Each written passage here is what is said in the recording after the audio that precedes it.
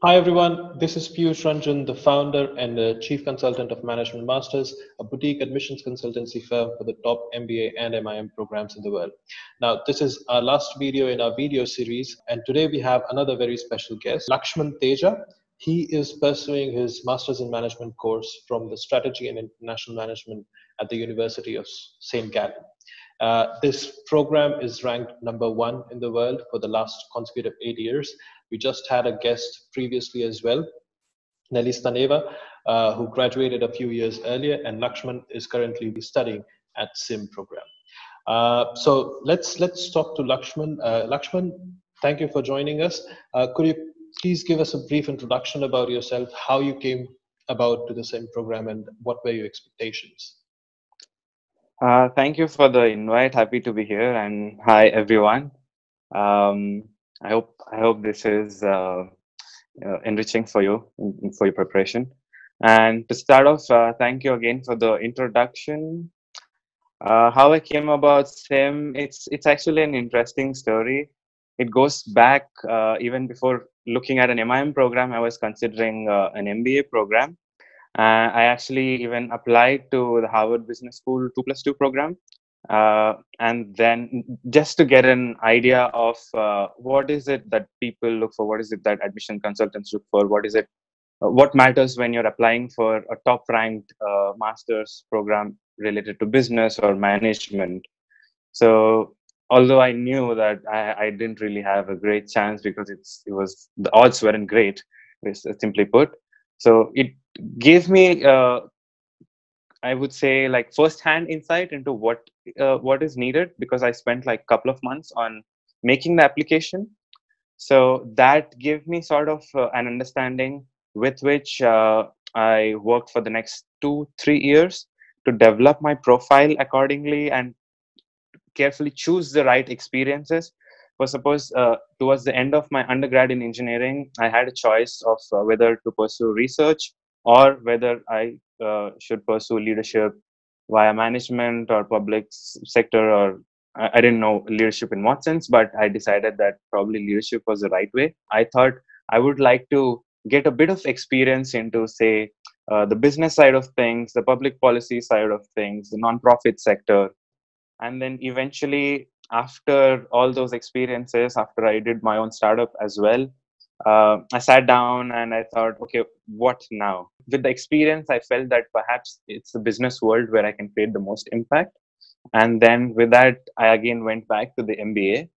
And then I actually spoke to an admissions consultant to understand, to just get a fair bit of idea, a third party perspective on where I stand. And then I realized I may, because of dabbling around, I may need like 1 to 2 years more of proper professional experience in one place in a business firm. Just by mistake, I downloaded the brochure for even the Masters in Management program at HEC. And then I thought, okay, I've anyway downloaded it, so why not take a look at it? And then when I looked at it, I felt like Masters in Management is more suited towards what I wanted as compared to what an MBA offered in terms of the curriculum. And of course, the fees was a point, but it was more about what was the offering and what is it that I expected of a master's degree at this point, and then what are these programs offering me. So um, so yeah so I looked at HEC, Paris, MIM, and then I liked it. So I thought, okay, if I'm anyway going to apply for an MIM, why not look at the rankings, and why not look at other programs? Then I looked at St Gallen. I like the first time I looked at the whole curriculum, the emphasis points on leadership or reflection, on responsible leadership. They sort of appeal to the kind of thing I was looking at, and I felt this would be a really good program. It's a small program, so there's focus on you. You can get a lot of out of it. And then yeah, with this, I went and applied. I applied to both SIM and HEC Paris, and yeah, as it worked out, fortunately, I got through SIM, and then I didn't have to think about anything else. Okay, that's absolutely amazing. I see that in your profile you have a lot of experience with startups and NGOs and sustainability. As you said, you, Yeah, you always had a lot of focus for sustainable degrees. So yeah, and SIM is kind of known for its sustainable approach or social leadership approach for yeah, in its master's program as well. So, yeah. so how has this worked out for you? How have you found? Has this been a good experience for you? So, can you tell us a bit more about how it has worked out for you? Yeah, the sim experience, I would say, it has been great on two counts. So the first key aspect is that because I come from a background which is non-business, no economics, no finance, nothing related to business in terms of theory. I get to take away quite a bit even from the classes, which is not the same when people come from a business background because you have people from different backgrounds, so there is some bit of repetition, right? So somebody from a non-business background gets to gain a lot more. I would say in terms of the theoretical aspects. On the other side, in terms of the people aspect, I would say like the more you go forward in life, especially with the career side of things as well, the networks that you have become more and more important. Uh, I'm not sure if any other course at this level offers that kind of cultural exposure. And then even when I look back, there's a lot of communication based learning, and communication, any kind of teamwork, communication is sort of the bedrock of how you perform. Totally agree. Totally agreed. Yeah. I think that was also one of the biggest learnings for me when I was at the same program as Hmm. well. Yeah. The amount of diversity that we see there, and then the differences that come because of that. It's absolutely a stunning learning experience. Yeah. So let's talk about a bit more about your MIM journey. So when you started Hmm. applying for MIM programs, St. Hmm. Gallen is known for a very different sort of application process itself. And in the Yeah. application process, apart from the normal motivation Hmm. statement of purpose or motivation letter, they also ask video interviews nowadays. Hmm. So we have had a lot of talk about the how to approach the essays or how to be Hmm. authentic in the essays, but then we have never really uh, tackled the question of how to tackle the video interviews uh, Hmm. in our interview sessions that we have had Right. until now. So maybe this is something that you could really uh, put a very nice spotlight on. So could Hmm. you share how did you actually prepare for the video interview? What sort of questions were asked, and Hmm. how did you manage to answer those questions, which actually led to getting you an admit call from St. Gallen? Right. So before I talk about the video interview, I would like to, I think, yeah, sort of clarify that they don't really put a lot of emphasis on the motivation letter. They look at the other aspect. They look at the profile holistically, the GMAT, GPA, which gives for the academic performance, academic performance, and then they look at your extracurriculars. Going deep into the details, the questions they ask, like some are descriptive and some are more on the personality side of things. So one of the questions I got was, okay, what do you know about Switzerland? So you have like 30 seconds to think about the question and about a minute to answer the question. So depending on what question it is, for suppose if it's a personality based question, I would say like, yeah, would you show emotions in a team setting? So that was a question. So for that I got, I think, 1 to 1.5 minutes to think, and then about 2.5 to 3 minutes to answer. I'm not entirely sure.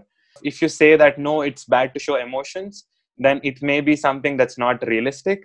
And if you say you should really show emotions, then you have to also say something, to ensure that it doesn't blow off, and you don't go beyond a certain line. And then I think these can only come in two ways. One is you need to have that kind of a personality, and you need to bring it out. And the way to bring it out is to actually practice the mock tests, mock video interview questions you have. That is absolutely incredible advice. It's absolutely true. You have to be your authentic self, and at the same time, the video interviews allow you to showcase that you are structured, you can plan quite nicely, and then you Yeah. can be quick on your feet when it comes to thinking. Yeah. So that Yeah. is really nice advice. I'm pretty sure most of the applicants for the sim program will really enjoy this advice for sure.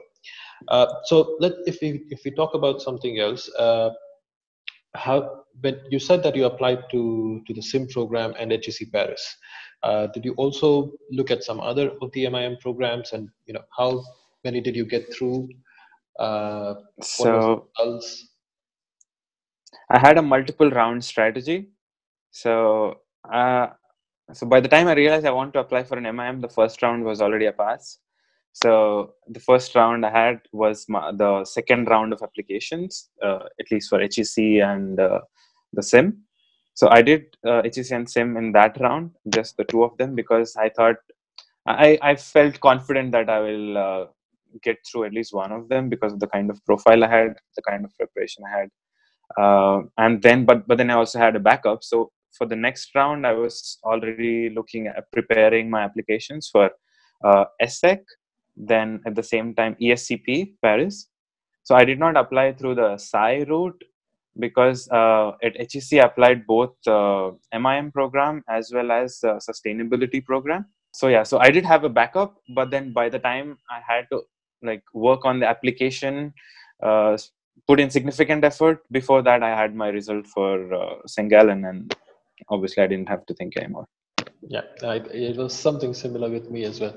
Once I had my Hmm. results for St. Gallen, I didn't really care about every. So, If I yeah. may ask, what was your GMAT score?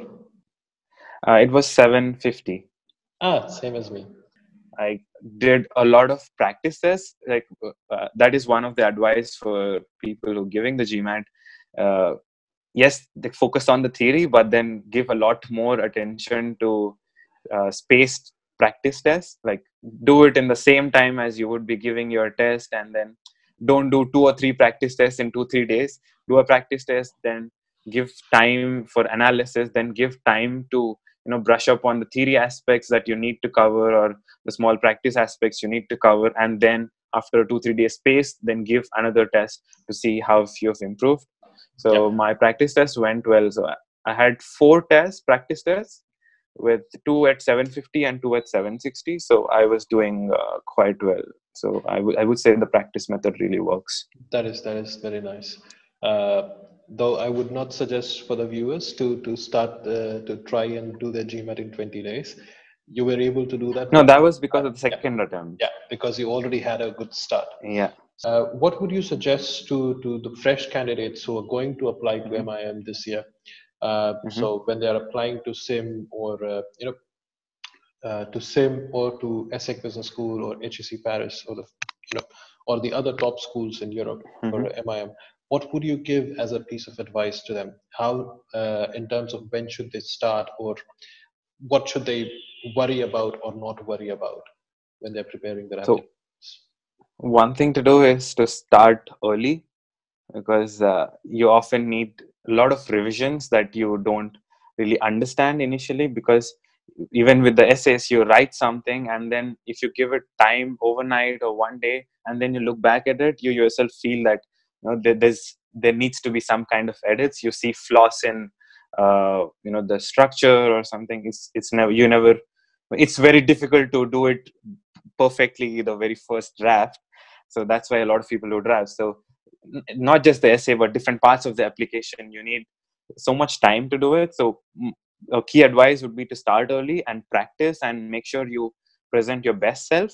And the second aspect is, a lot of people go down this rabbit hole of what do the admissions managers want to see on the application. I would say don't really focus on that. It is really a rabbit hole. Try to bring out your authentic self, bring out your best experiences that you think would bring value to the class, because in the end what the admissions managers are looking for is how you bring unique value. So if you try to fit in, then it's of no use either to you or to the admissions team. It won't get you anywhere. So be your authentic self, and then actually think about what are the unique aspects that you're bringing that would help your future prospective classmates. So if you think that way, you'll you're more likely to, put up a better application, put up a better version of yourself, and then that is more likely to help you get Yeah, you still have sort of a few credits left. You still have in. a few Right. things left to do at your program. So how are you planning to use these, the amount of time that you have left? And when it comes to looking for jobs, what are you trying to do, and what sort of advice would you give to people who want to move to Europe to look for a Mhm. good job for themselves as well? So the first thing, like the main advantage of sim, one of the advantages of sim is that you have a lot of reflection in the program. Like you have to reflect over a lot of things. So I sort of reflected on what is it that I want out of my career, and say the next 5-10 years. And based on that reflection, I have like sort of opened up in terms of what are the different kinds of roles I'm looking at. What is, in terms of the priority order, what is more important? Is it the location? Is it some kind of industry or a function? So what is it that you're looking at? So the first thing is, that's what I did. And then after that, I realized that I would prefer to stay in Switzerland for a bit if possible. If not, then I would of course look at Greater Europe. uh, and then, yeah, like you always have the option of moving back to India. If you, come across as somebody who's bringing in something unique, then even though things are difficult, you will stand a chance. And this is the case even for Greater Europe. So you have to really showcase what you bring to the table, and at the same time, of course, you have to stay put in trying and then reaching out to people. The networking aspect is obviously important. Trying to talk to people and trying to communicate, what are you passionate about, what is it that you want to, why is it that you want to stay in Europe, why is it that you want to work in, say, a particular industry or a particular function. If they see that you really are interested, then they are more like, at least one of the people is likely to give you a shot, at least for an internship. And then once you have the internship, if you have the smarts to get into SIM, and if you have the drive, SIM or any other top program for that matter, if you have the drive, then I'm sure you'll be able to give your best on the internship and try to convert it. Yeah, and I think that's also, strategy 101 that you just gave, trying to Yeah, find your core competencies first. And once you yeah. have your core competencies, then going on to capture the market. So, Exactly. so Yeah. that's sim for you, strategy and international management 101. Seems like I learned strategy well here. So it has been a wonderful time talking to you, Lakshman. Thank you so much for your time. Pleasure, I wish you same. the best for your future commitments. I hope you find a job very Thank you soon. so I hope much. everything works out very well, and we'll keep in touch. Thank you so much for your time again.